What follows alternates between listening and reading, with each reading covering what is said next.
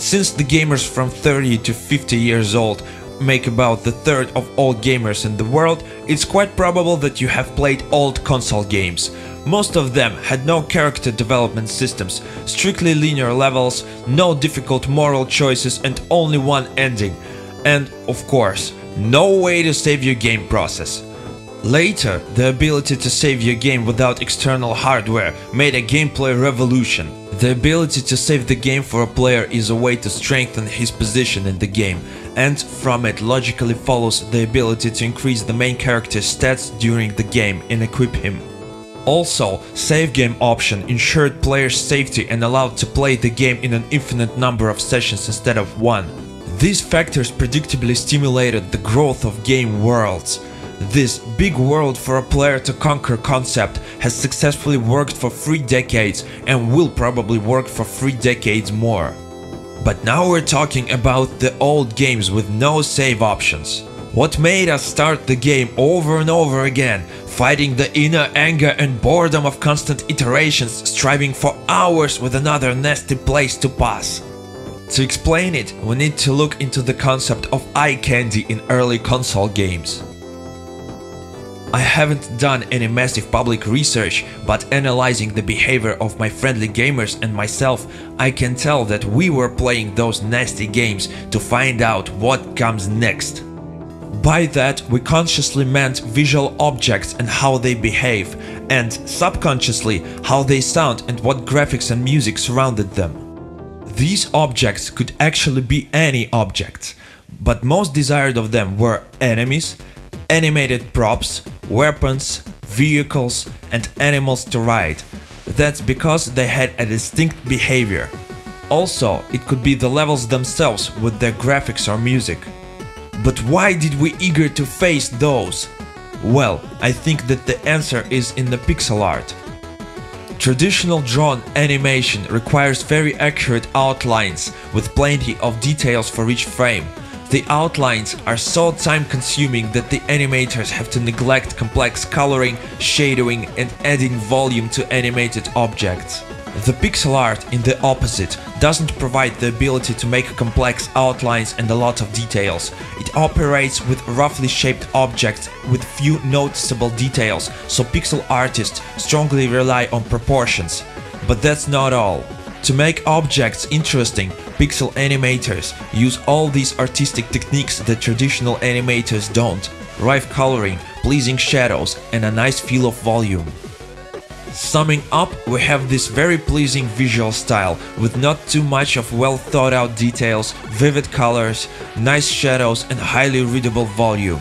This is the style that a lot of modern designers are striving to achieve. It looks really attractive, but even a little child can relate to it, unlike complicated pieces of art. This kind of art is highly eye-pleasing and takes no effort to enjoy it. Beautifully crafted animations, sound effects, surroundings, and background music double the effect. In sci-fi or fantasy games, well-made animated pixel object makes us feel surprise and admiration at the same time. And there we got an eye candy from the world of video games. This was the main reason for our endless attempts to advance further in the game. Having said this, let's move on to the game that got this eye candy concept and improved it accordingly to modern game standards. Its name is Maldita Castilla. It pulsates with game magic, and besides all the advantages, it's completely free. I'm aware of existence of a paid expanded version of this game, Maldita Castilla EX, but today we'll look into free one. That's because of a really fascinating way of getting it. The magic starts to happen straight on the developer's website. Besides of Maldita Castilla, you can download plenty of high-quality old-fashioned games made by Locomalito and his friends for no charge. Also, for each game you can download additional materials like full game soundtracks, awesome manuals, art books, and other cool stuff. Getting a game at Locomalito's page feels like being presented by a kind wizard. But know this, if you admire Maldita Castilla, you can buy a copy of Maldita Castilla EX to support Locomalito, or donate as much as you want directly from his website. So, what is Maldita Castilla? It is an old-school intense platformer, highly inspired by Ghosts and Goblins series with pretty high difficulty and no ability to save the game process. This 1.5 hour long adventure takes place in dark fantasy Middle Ages and sometimes gets pretty violent and filled with satanic symbolism. I don't admire these kind of things, especially in a cartoony platformer, so I won't show you any more of these. What I do admire is its superb pixel art style. Locomalito, who is responsible for all the graphics and coding in the game, said that he had done this game in his spare time from his primary job and his family life, and that his job wasn't connected with game development. Which is very surprising because this man definitely knows how to pixel art. Just look at this. Locomalito not only contemplated the concept of a pixel eye candy, but developed it to a whole new level. The game's world shines with its gloomy but saturated visuals. The first thing you'll notice is the color palette. From the very start of the game you'll enjoy awesome rich colors of enemies and environments upon a dark sky. This vivid colors over black background combo works most of the time, but in Maldita Castilla you can see a true talent of managing colors in pixel art. It took me a couple of dozens of replays to master the game and take all the footage, but each time I was excited to return to this magnifying colorful realm. Now let's look at the main eye candies of Maldita Castilla. More than a half of local foes were visually brought to perfection. Look at these spirits and skull bats. They truly belong to this big detail and noticeable volume art style. These are nice pixel zombies. Behold, the dancing skeletons ignite and explode, scattering tiny spinning bones all around. The dragons in Maldita Castilla look insidious and twitch and swirl with an odd grace. Even spiked logs have a cool unique touch to them. And this is probably the most fascinating enemy death animation in pixel games history. There are plenty of things to watch in the game, I won't name them all. Another thing Locomalito got really well is a traditional game design concept. All the game can be roughly split into a number of situations with their unique problems and solutions. Like in old console platformers, the most effective way of completing the game is exploring the solutions for each problem, finding the ones that fit you, memorizing and mastering them. Solutions involve players' behavior, choice of weapon and bonus item, and managing time since it counts back and a player will lose a life and be thrown to the beginning of a level if it reaches 0. Even the most infuriating moments become easy if you know how to manage them, and that makes the game process enjoyable and somehow like the real life. But Maldita Castilla is a creation of two people. The other one, Gryzor87, is responsible for all the sounds and music in it. I couldn't figure out about his other works besides cooperating with Locomalito, since the most of the information about him is in Spanish, which is a shame, because he has a really strong grasp of what he does.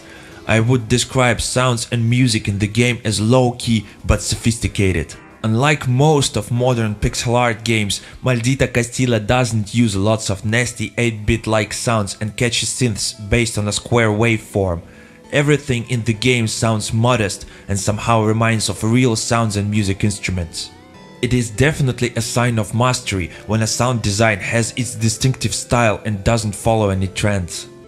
The music in the game is melodically and rhythmically complicated, more complicated than soundtracks in plenty of big successful games, especially pixel ones. It uses peculiar scales and harmonies with a lot of dissonant notes, frequent modulations, odd meters and unexpected cadences. Abstracting from the eye candy and other concepts, Maldita Castilla illustrates how effective a tiny development team could be. The game process feels very tight and stripped out of unnecessary elements.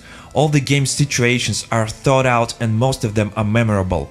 But the game doesn't feel hollow, not at all. It's loaded with different beloved features from the old days.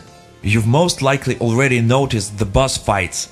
Try them if you want. The only thing I'll say is that they're numerous and well made according to all the classical principles. Besides the bosses, there are several unique enemies to be met in the game only once, which is really surprising for a game made by two men. Look at this nice lizard! Also, Maldita Castilla has several endings and some of them can be achieved in pretty strange ways. At some point of the game you'll find out that to move further you need to have a number of diamond tiers scattered across the stages earlier, or otherwise your journey ends right there. Most of the tiers lay open on the levels, but some of them are really well hidden. Of course, these aren't the only secrets. The developers hid plenty of lesser ones too. Some of them could be picked up and even assist on your quest, and some are purely aesthetical eye candies. There are more nostalgic things to face. For example, look at this stage map, or at the opening cutscene, which traditionally starts before entering the main menu. And at these awesome treasure levels, like you know where. Overall, I can say that Maldita Castilla is so good that the only reason for me to resent is some tainted infernal aesthetics in the last stages of the game. If you miss good old platformers with no save option, give it a try. It's free, remember? It's time to formulate the magic spell of the game. It is hit a rock of the game with a pickaxe over and gather your gold of colorful forms. Thank you for coming by, stay tuned, there's more game magic to come.